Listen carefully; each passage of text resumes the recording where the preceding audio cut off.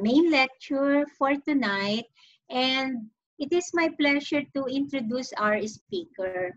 He has been my student in physiology, so when he was still a first year student, I already noticed how he would focus on things that he is passionate about. And he went on to take up his pediatric residency at the Philippine General Hospital, and as well as his pediatric nephrology fellowship also at the Philippine General Hospital. He also spent some time at Montefiore, no, in New York, studying also pediatric nephrology. And he is with us as a faculty and in the Department of Physiology, together with our PSN President, Dr. Elizabeth Montemayor. And when he entered our department, I already knew that he is into fluid and electrolytes. No, that's his passion, and he immediately took the lecture on potassium metabolism from me, which, by the way, is a favorite topic of mine. No? And our speaker for tonight, uh, is a very good teacher, and in fact in 2019 he was voted by the students as an outstanding teacher in the basic sciences due to his many innovations in the teaching of renal physiology. He was also an outstanding nephrologist in research by the Pediatric Nephrology Society of the Philippines, and he was also the chairman of the committee which drafted the Philippine Pediatric Society consensus statements for parenteral fluid therapy. Currently, he is the training officer of the Division of Pediatric Nephrology, but he will be soon my successor as chief of the division because I'll be retiring next month. And currently, he's just been promoted as professor of the Department of Physiology. So, friends and colleagues, let's welcome Dr. Francisco Anacleto, who will talk to us on practical approach to sodium and water disorders.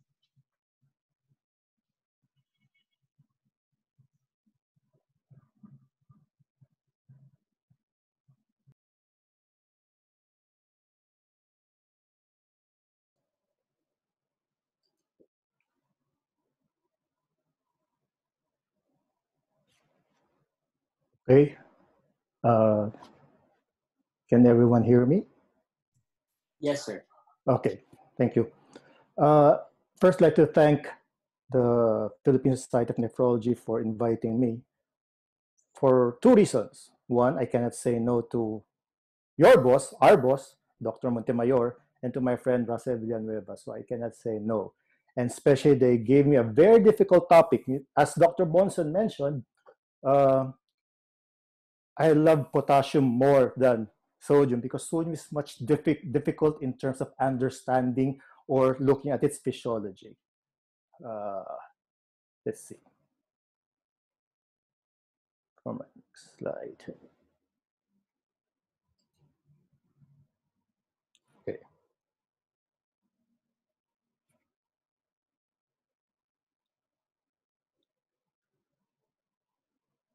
Okay. Sorry.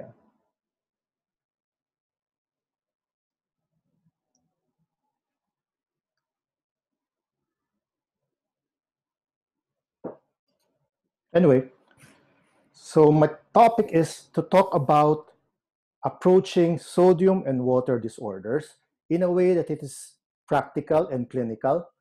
And the bottom line is we look at whether it's too little sodium or too much water. Okay? My objectives, I'll be presenting a case with sodium and water imbalance, and I will differentiate volume from osmolar disorders, which is very important understanding sodium and water disorders. And I will try to discuss a diagnostic and therapeutic approach to dyslipidemias. We have a 21-year-old female, known case of SLE nephritis since 2015. So she was probably -5, 16 years old. Like all patients in PGH, she had poor follow-up and non-compliant to conventional medications. She comes in now with postprandial vomiting, but she is awake and coherent. Physical exam, well perfused, but with periorbital and pedal edema. Blood pressure, a little bit high, 150/90. So they consulted a private hospital, and let's just focus on the fluid management of this particular case. They gave 1 liter of 0.9 normal saline solution. So when we see this patient, we ask ourselves, is this a sodium problem or is it a water disorder? Is there too little salt or there's too much water? I usually give this table to our medical students, even my residents and fellows, to help us understand, to differentiate one disorder from another. They are entirely different disorders, but very related. Okay, so when we talk about sodium disorders, it is usually we deal with volume. While when we talk about water disorders, it is osmolarity. So there's a difference between the two. And when we remember, if you remember your body fluid compartments, okay, when you talk about sodium disorders, in most cases, it affects the extracellular fluid space. And we all know that your ECF has your interstitial and your plasma volume. While your water disorders are your ICF, intracellular fluid space. Okay, clear so far? So now, what is the regulation behind these sodium disorders and water disorders? Okay, when you talk about sodium disorders, the usual regulation is your RAS. You all know that. So renin, angiotensin, aldosterone system. While your water disorders are your antidiuretic hormone. Okay, so they are very different, but what connects them is, if you remember, is your angiotensin 2. Okay. Now let's go to the clinical presentation. When we look at low volume, okay, you see interstitial problems, so sunken eyeballs, fontanelles, etc., or tenting. Okay. While when you talk about plasma volumes, since it deals with the plasma volume, you have hypotension, tachycardia, poor pulses, or even shock. On the other end of the spectrum, if it's high volume, interstitial high volume, you see your edema, pleural effusion, and congestion. While, of course, if there's shock, there is hypertension when you deal with plasma volume. Okay. Now, when we talk about osmolarity disorders, hypoosmolar, okay, it's neurologic signs and symptoms. Let's see. Okay.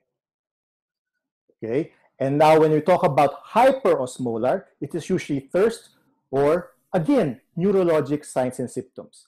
But most of the time, if you're hyperosmolar, you are dehydrated. As you can see now in this table, dehydration is very different from shock.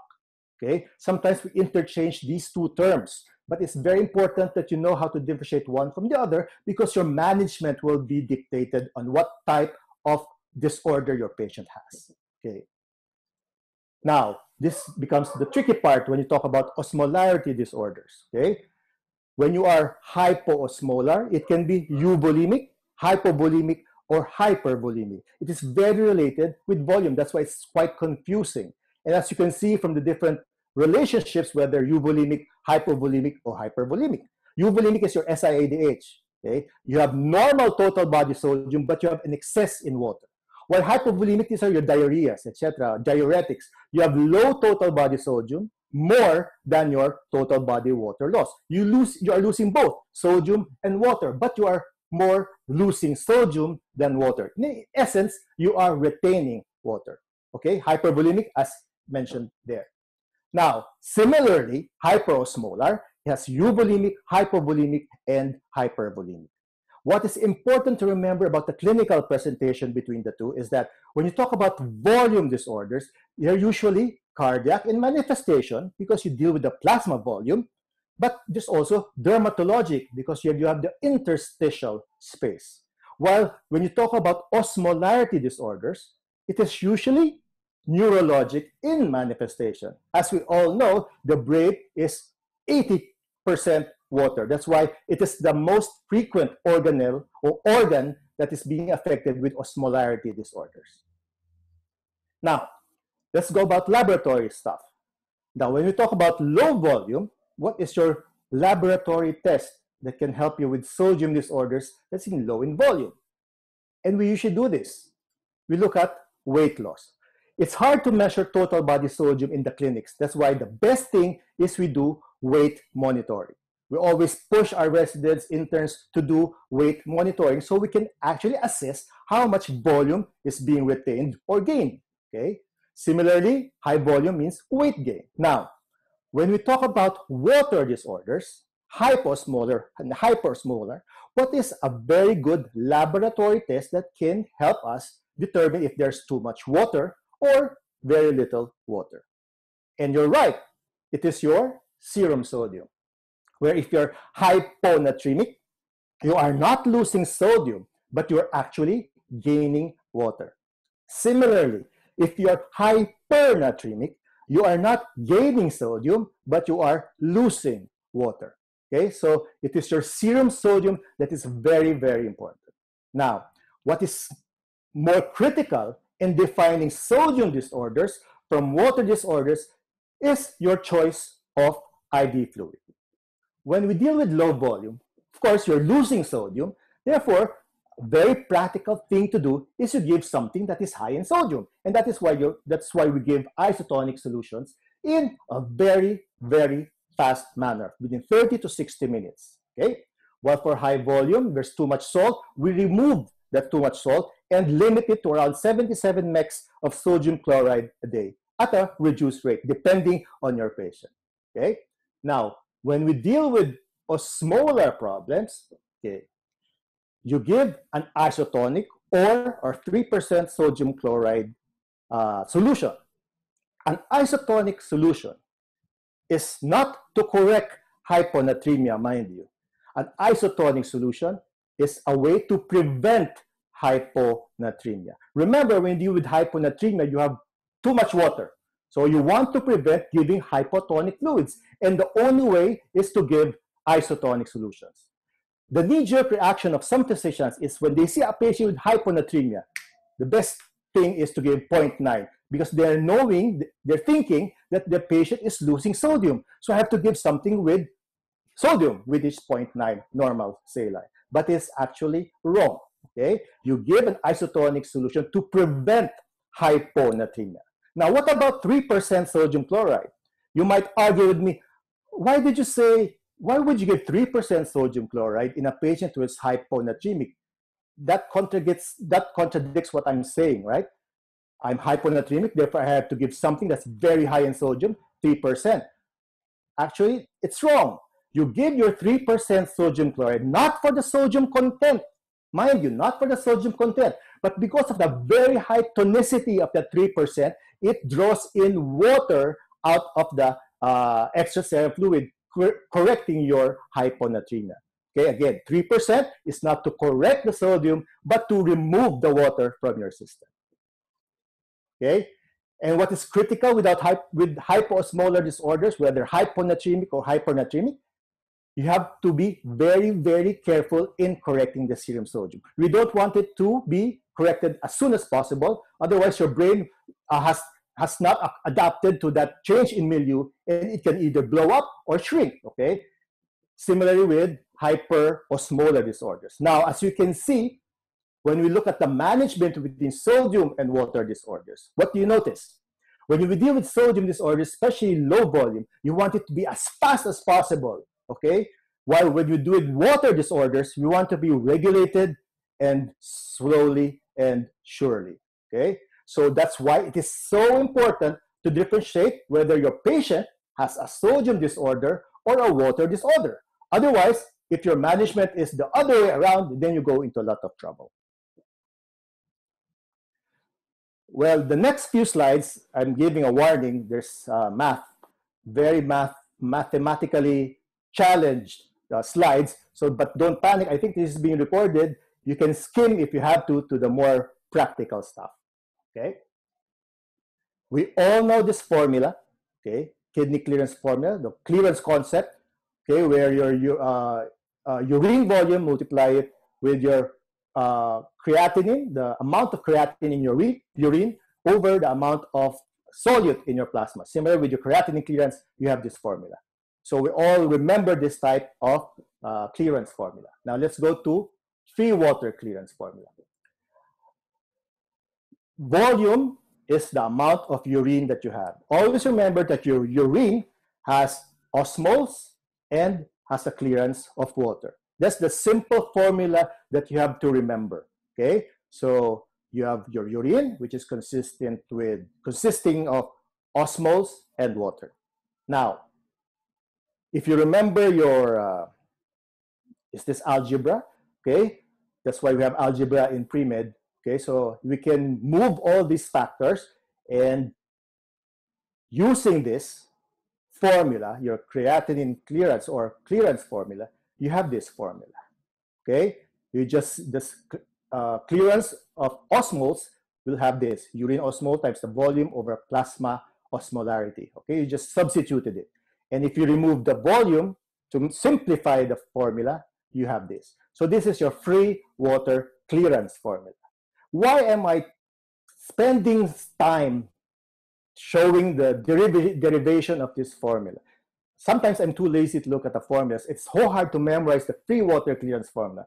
But what is more important is that you know that your urine has a clearance of osmoles and clearance of water. So the first equation is more important than you can actually derive and play around with the equation to get your free water clearance formula. Graphically, if you look at this, if the dilute urine, which is around 140 millimoles, when you have a dilute urine, you have 1 liter of isoosmotic urine with 1 liter of free water. Okay, and you add it up, you have 2 liters. Similarly, with a concentrated urine, it's the other way around. Okay, your urine volume is low with 1 liter, but you have a clearance of 2 liters of isoosmotic urine, but you have to subtract 1 liter of free water. So why am I showing this table? This is more important. When you have a dilute urine, okay, your free water clearance is positive.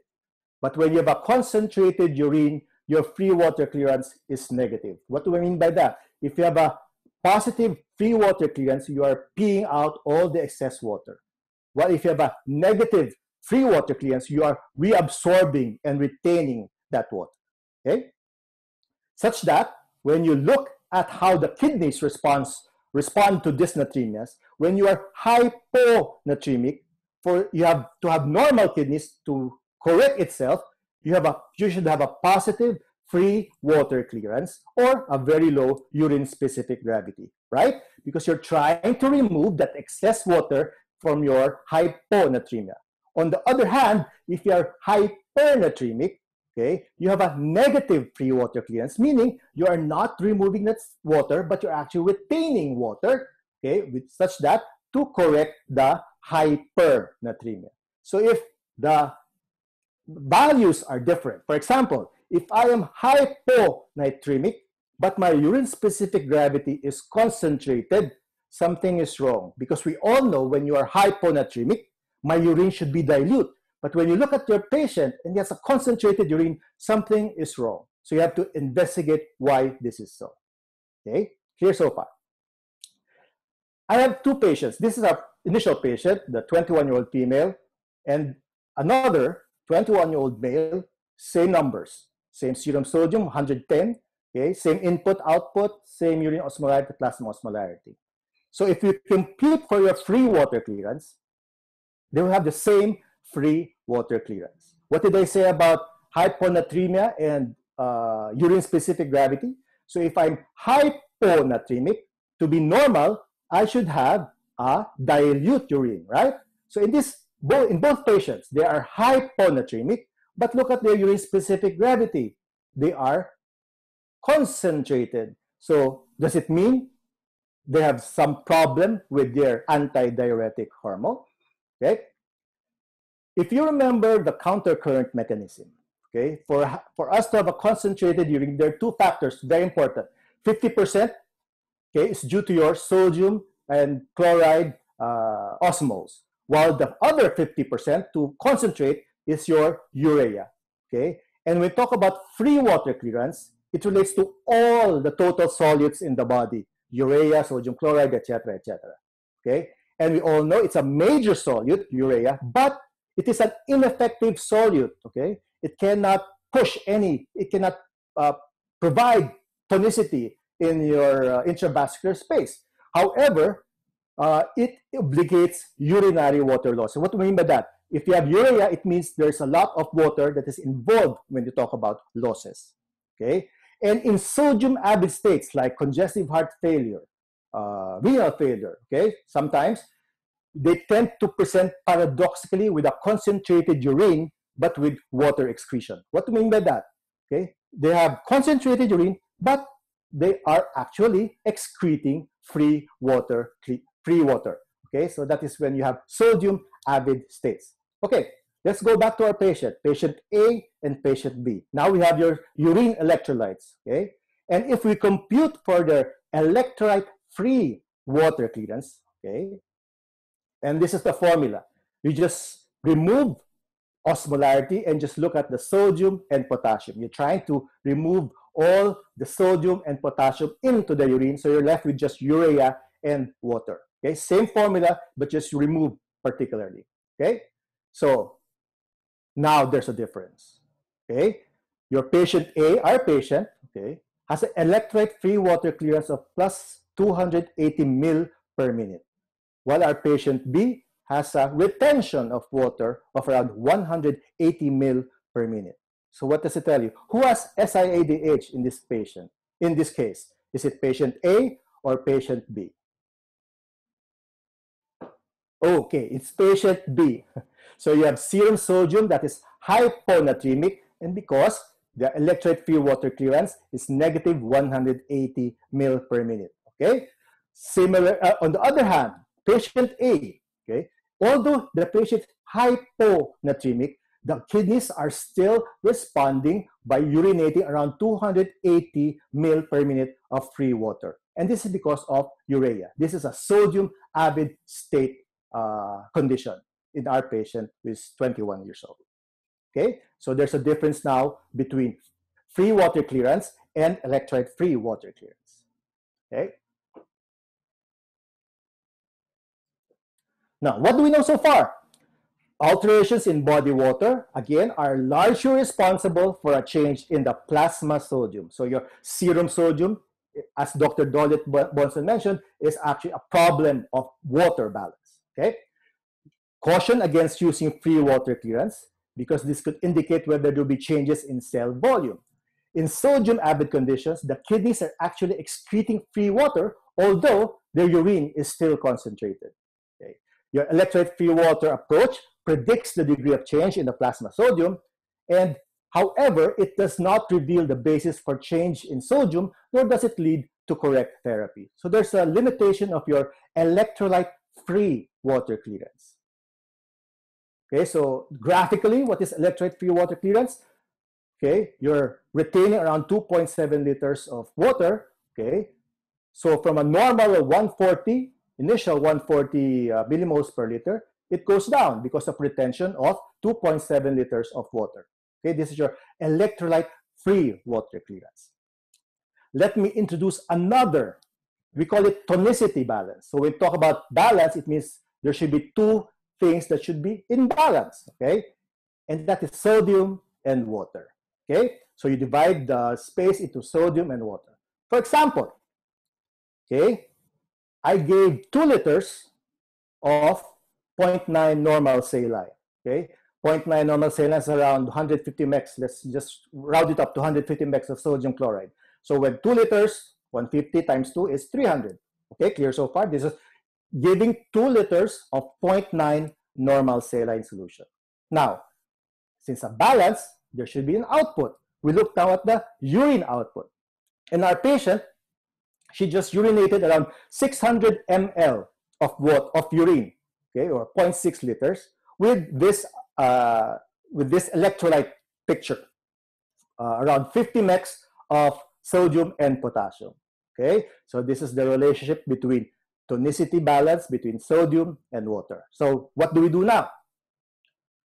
You just subtract, okay, input and output. Okay, there's a retention now of 1.4 liters. 2 minus 0.6, you get 1.4 liters. Okay, do you follow? Okay, with this retention of water, we expect the serum sodium to go down. Okay, sometimes we end here. Okay, but sometimes it's often that there should be a balance also of sodium. And if you look, 300 minus 50, you get 250 millimoles of electrolytes. So this patient is not just retaining water, but is also retaining sodium. Okay, if we're just using electrolyte-free water clearance, we'll just focus on the water and forget about the sodium component of this case. So this is what we call tonicity balance. If we make it into a graph, as you can see, okay, this is giving 2 liters of 0.9 normal saline with an output of 600 ml. I just put it in the table. Same idea. Okay, what if I gave 3 liters of 0.9 normal saline? If you look at the table, EFW, or electrolyte-free water clearance, remains the same because you're just looking at the output and not focusing more on the input. But your tonicity balance changes. Okay, what if I did not give anything, no infusion, and the output is unchanged? Again, your electrolyte-free water clearance is the same, okay? But your tonicity balance is different, okay? So it depends on the input and output of a particular case, okay? So what am I saying? As you can see, if you just do electrolyte-free water clearance, you will forget about sodium and you just focus on the water, okay? And it means if I gave for the first 2 liters of 0.9 normal saline, okay, the patient retained 1.4 liters of water, then I have to remove 1.4 liters. At the same time, I want to also to remove 250 millimoles of sodium with some form of diuretic, etc. Okay, that is your tonicity balance affecting your management. You're not just focusing on water, but you're actually also focusing on the sodium component of your particular condition, this particular condition. That's it. And SpongeBob will say, I hate math, okay? It's too much work for one solution, okay? Sometimes we get so lazy, I just get my phone and do the math, okay? And not sure if math is hard as hell or I'm just too hard to understand, okay?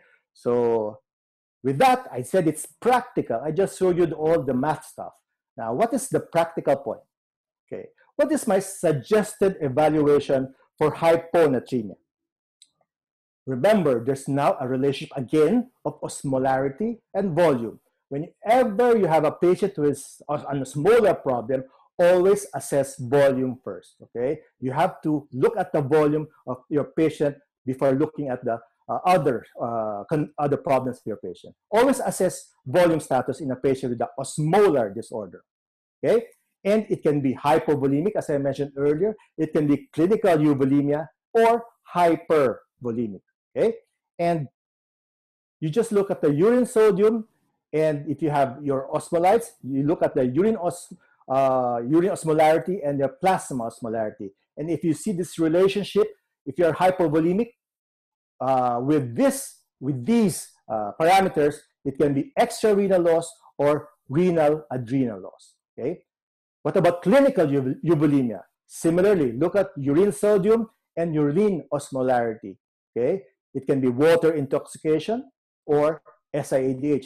You can actually differentiate water intoxication from SIADH by just looking at the urine osmolarity. And hypervolemia, as seen in this flow chart, you'll see a very low urine sodium. Okay, so you have CHF, liver failure, and AKI, CKD. What is important about this flow chart is, well, of course, if you're hypovolemic, there's renal loss, you have to replace. If there's clinical euvolemia, but with water intoxication or SIDH or too much water, you have to restrict water. And if you have hypervolemia, you have to remove water. Okay? Similarly, when you are hypernatremic, again, you want to look at the volume status of your patient. Okay? Again, similar. Hypovolemia, clinical euvolemia or hypervolemia. Now, you look again with your urine sodium and urine osmolarity. It can be extrarenal or renal, as from the conditions that is being shown, or it can be clinical euvolemia with hypernatremia. You have your diabetes insipidus, or with extrarenal water loss, or hypervolemia with a very high urine sodium and which is due to an increased sodium load. Okay, so it's the same with hyponatremia and hypernatremia in terms of assessing and evaluating these patients.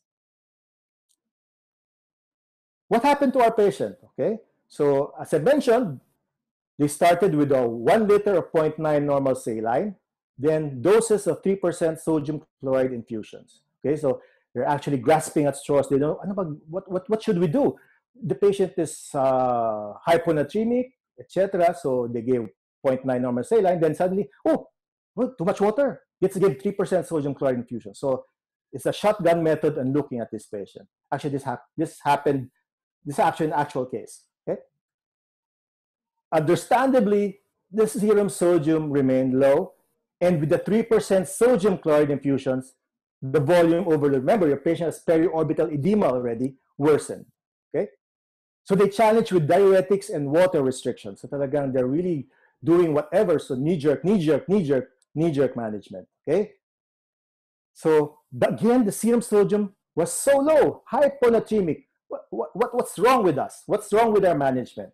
So is it a problem that the patient is not having or not secreting antidiuretic hormone, or the patient is not urinating water or not really appropriately urinating water, such that the hyponatremia persisted? Okay. True enough, the labs came out. The patient has chronic kidney disease stage 5 from SLE nephritis. Okay. So in this, they initiated with renal replacement therapy by peritoneal dialysis.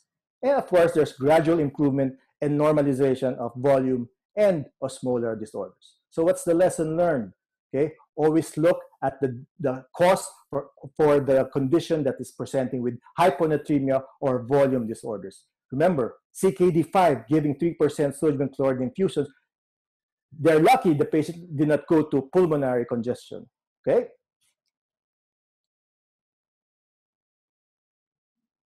I'll just add something about COVID-19 just to be relevant in this day and age. Okay, there's one research. This was in May, I think. Okay, what is the sodium status and kidney involvement during COVID-19 infection? Okay, this is a cartoon of your kidney cell. Okay, and you have your ACE2 receptors and your SARS-CoV-2 virus. When you have low sodium balance, very, very low sodium, meaning volume, hypotension, etc., not taking too much sodium, what happens? Of course, your ACE2 receptors increase in number. And with the increase in number of ACE2 receptors, SARS-CoV-2 can attach them and may lead to kidney involvement tremendously. Okay, so the kidney involvement is more likely. Okay, what if you have very high sodium intake, like some Filipinos do, too much bagoong? Okay, the ACE2 receptors are not that prominent. Therefore, the SARS-CoV-2 cannot attach, and kidney involvement will be less likely. Okay, so what are the implications? I don't know. I'm not really an expert in COVID-19 yet. Okay, but when you have low blood volume, decreased sodium balance, well, logically, it will increase the kidney susceptibility to damage from COVID-19, right? But the other end is, can high salt intake protect the kidney, right? So that's quite counterintuitive. So it's really, do we advise patients now to take in a lot of salt to protect their kidneys? Okay, especially hypertensive and diabetics. We push them to be on a low salt diet. Can it be a risk factor why they are predisposed to develop COVID-19 kidney problems? Or is it a volume or osmolarity issue per se, or it's a combination of both? Okay. This is my last slide. What are my takeaways? What did we learn from this very short lecture? Number one, we tried, if this is the only thing that you can remember, never mind the mathematical equations, okay? Pangyabang lang yun eh.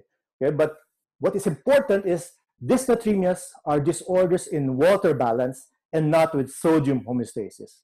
Okay, so if you're hyponatremic, you are not actually losing sodium, but you're actually retaining water. Similarly, if you're hypernatremic, you are not retaining sodium, but you're actually losing water. So that's the most important thing to remember about this presentation. As I emphasized, serum sodium reflects water content. There's no laboratory test for now that's very accurate that can measure our total body water. Okay, so we rely on a surrogate measure, which is your serum sodium. Differentiating volume from osmolar disorders, as you can see, will affect your clinical judgment in fluid and volume. So it's so hard to mix match the two. You have a volume disorder and you want to correct it as a osmolar problem, very regulated and slow, and then you lose your patient. Or similarly, if an osmolar problem and you corrected it so fast, okay, then you lead to your brain to be unaccommodating to the too much water or less water that you gave.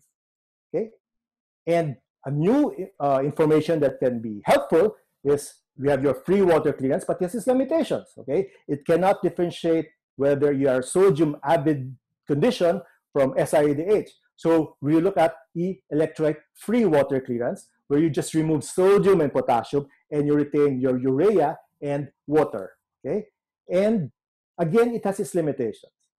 It doesn't help in correcting. We just focus on the water component, but when you look at some conditions, there's also a sodium component that is involved in the pathophysiology, and therefore it would be helpful to manage this condition. Okay, so as in this case, my fellows and residents were just doing knee-jerk management of the hyponatremia, but not looking for the underlying cause, especially if it's refractory. You did everything. I followed Dr. Anacleto's advice, blah, blah, blah. And why is this patient still hyponatremic or hypernatremic? So you look for that underlying cause. Look for the mechanism. It's sometimes, as Dr. Dolet mentioned, the kidneys are logical organs. You have to look for the mechanism that would help you dictate your therapy. Okay? So in conclusion, I presented the case with sodium and water imbalance in chronic kidney disease. I differentiated volume from osmolar disorders, and I discussed a diagnostic and therapeutic approach to dysnatremias using these clearance formulas of free water, electrolyte free water, and the new tonicity balance. Okay, for more nephrology concepts, for the millennials out there, you can visit my YouTube, Iba to kay Doc Bato. Maraming salamat po for taking some time to listen to this lecture. Thank you.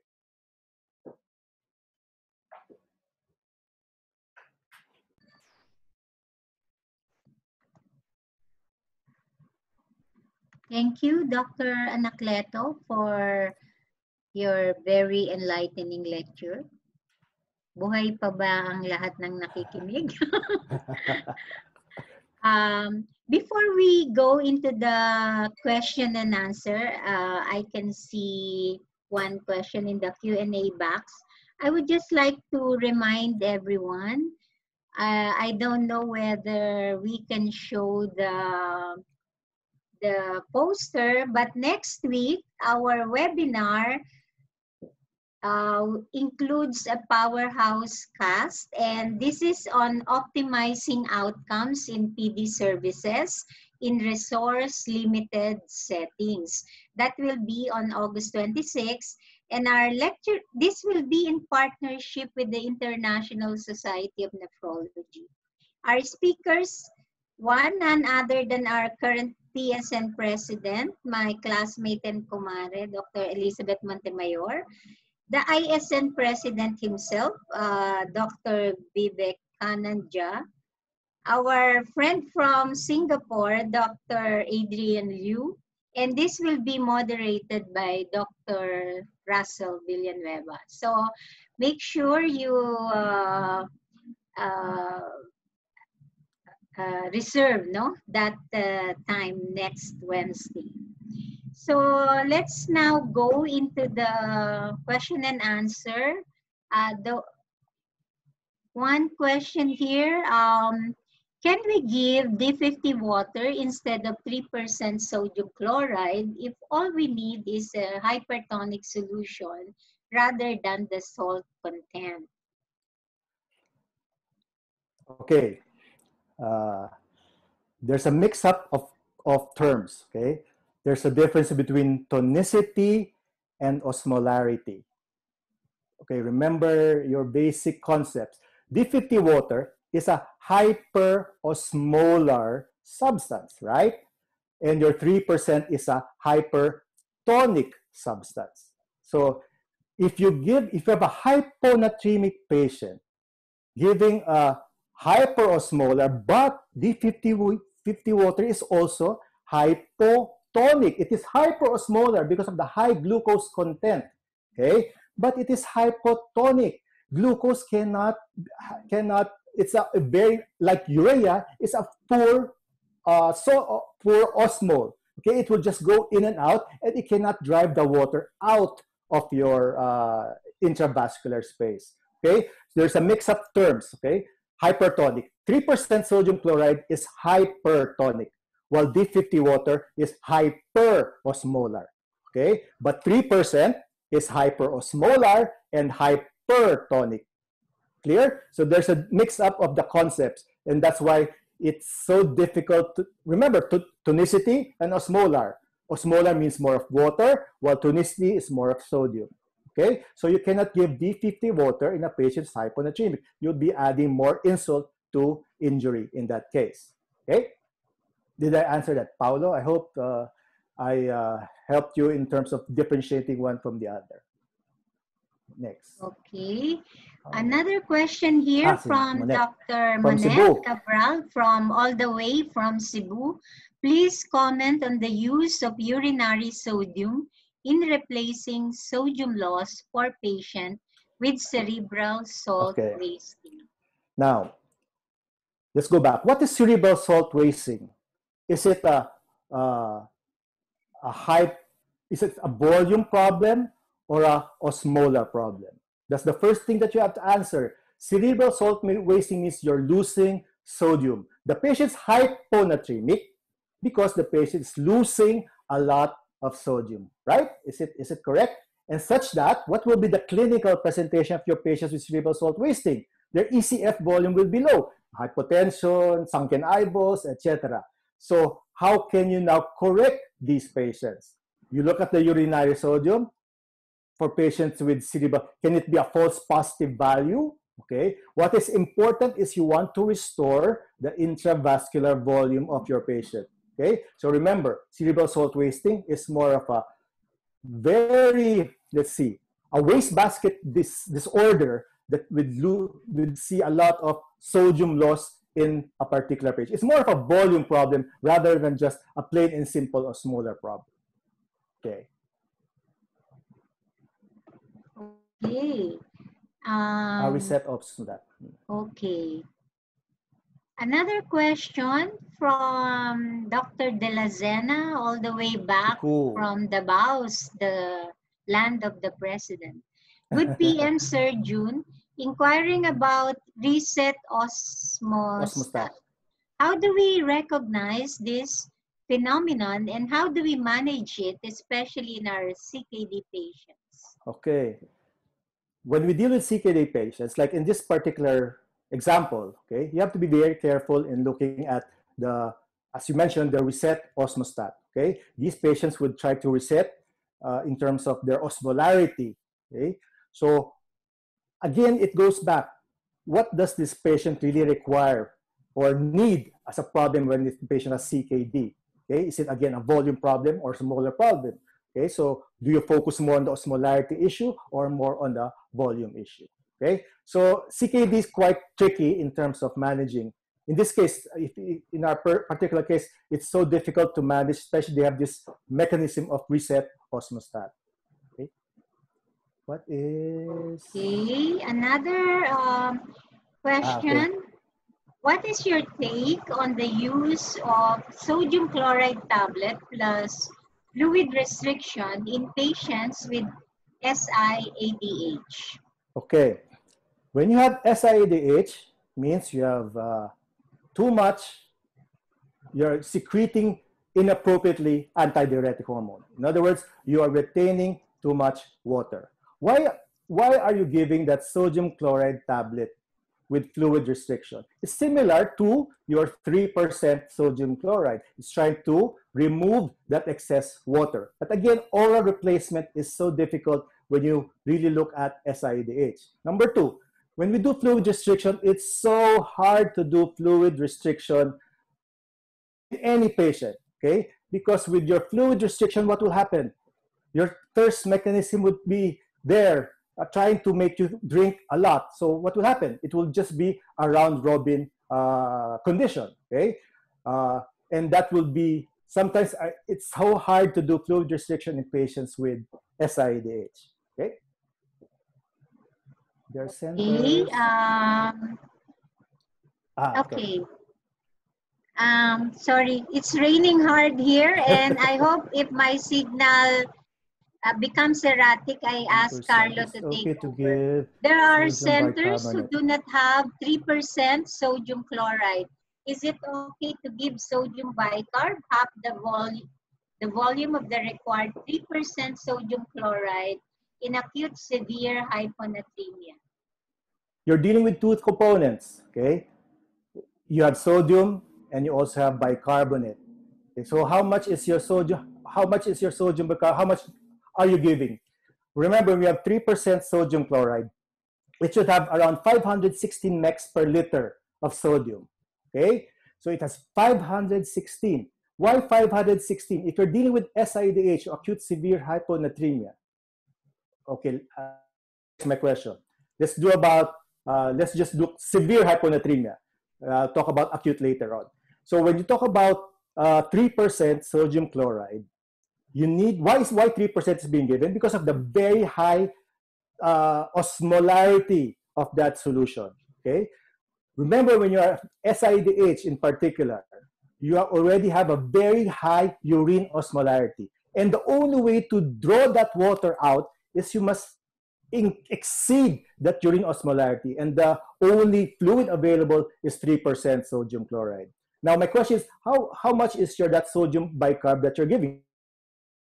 100 megs. So it's so hard to answer your question without how much are you giving. What is important when you try to correct severe hyponatremia, their sodium component should be around 512 millimoles per liter for it to correct the hyponatremia. Now let's go to acute. When you have acute severe hyponatremia, meaning it's just less than 24 hours, okay?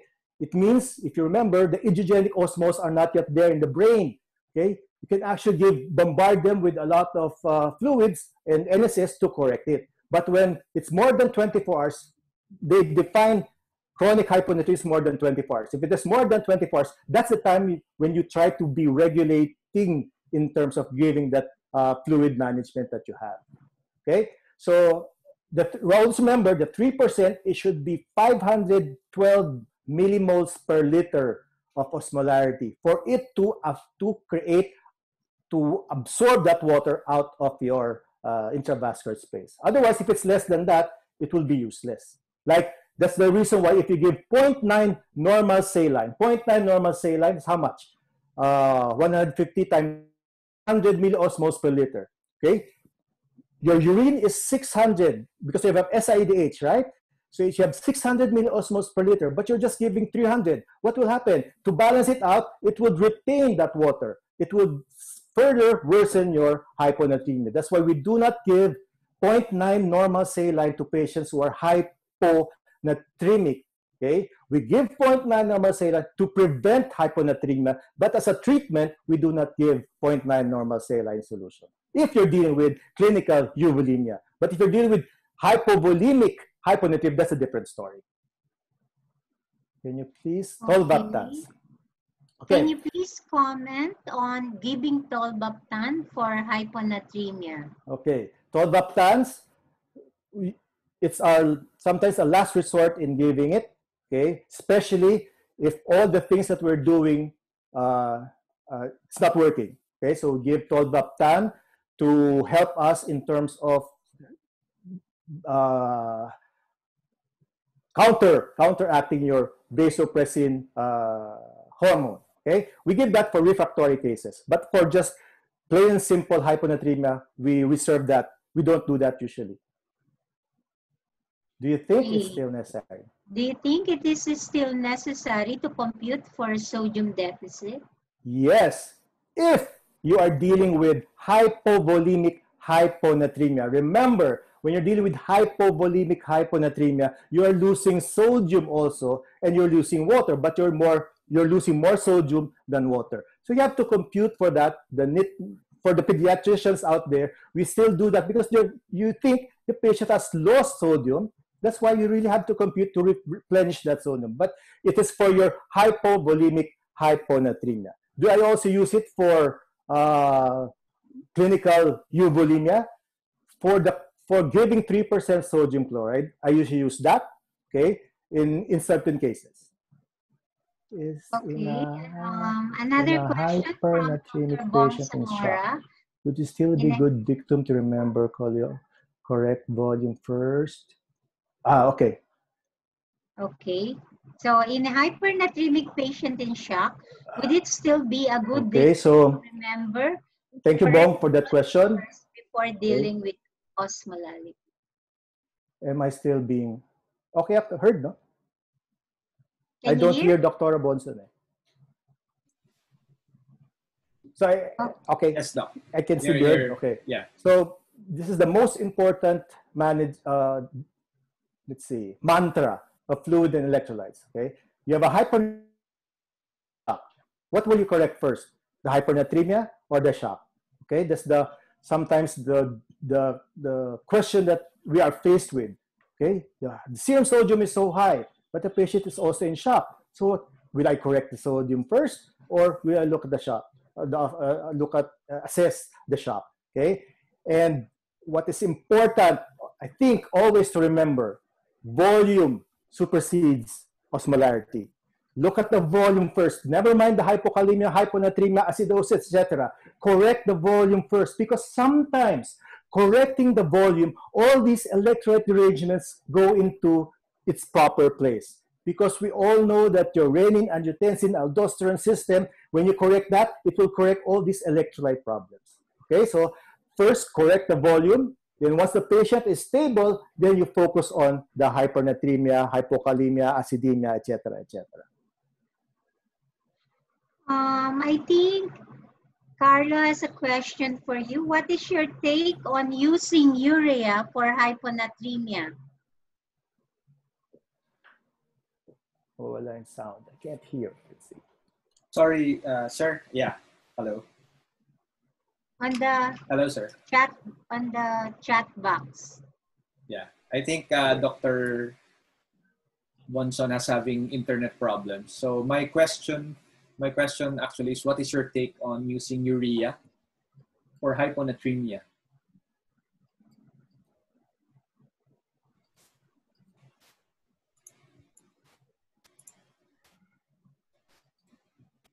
Hello.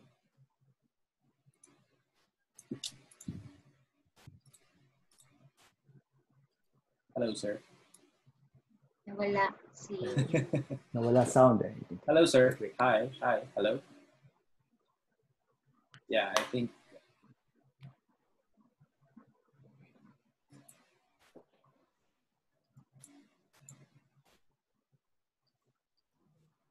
Is June at home? We think he has no sound. He can't hear There's us. no sound. But I can hear him.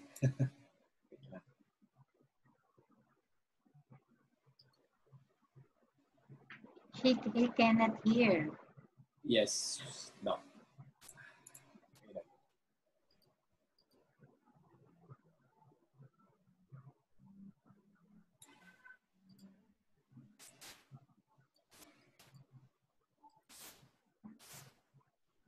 May problem ba si June?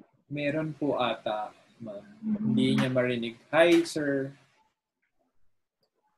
Sir, Ay, can you hear us? No, he can't. No, he can't hear us. Sorry. siguro we can type. Kasi he can answer eh.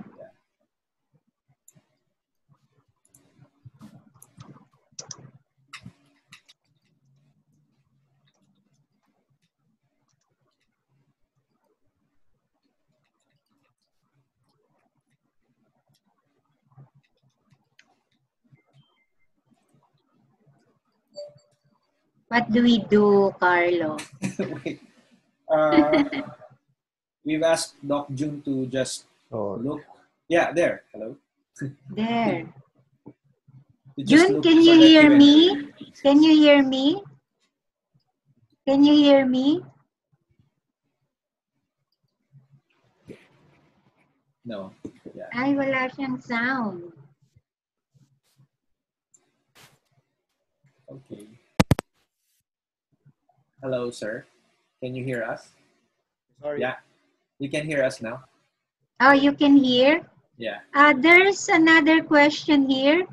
In a hypovolemic with severe hyponatremia, up-to-date recommends hypertonic saline plus desmopressin to prevent overcorrecting sodium, since correction of hypovolemia can lead to autocorrection of sodium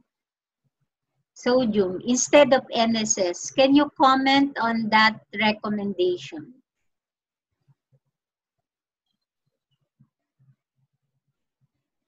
Nadinig kaya ni June? Did you hear, June? Oh, no. I think Dr. June is having some technical Signal difficulties. Yeah, problem. signal problems. What? Should we end here already? Yeah. I think, ma'am, we can, if there are questions, additional questions, they can message Direct Doc June directly. message, Yeah. yes. So I think Dr. Jun Anacleto might be having a signal problem in his place. So anyway, it is 7:25, and if you have any questions that we failed to answer, you can message him directly and for him to um, discuss your concerns. So Ma'am, i-share ko lang po itong this, ito yung yes, kanina. this is what I mentioned earlier. The webinar next week, be sure to attend this, optimizing outcomes in PD services in resource limited settings. Okay, a powerhouse cast. With that, I would like to thank once again our lecturer, Dr. Jun Anacleto, for tackling a very difficult topic. Fluid and electrolytes is always a Waterloo for everyone. And also our partner for this webinar, Sanofi and Dr. Ofi De Leon. Thank you, and God bless everyone. Be safe always. Thank you po, ma'am. Thank you, Rael, Russell, and Carlo. It's actually raining very hard. I don't know if it's all over.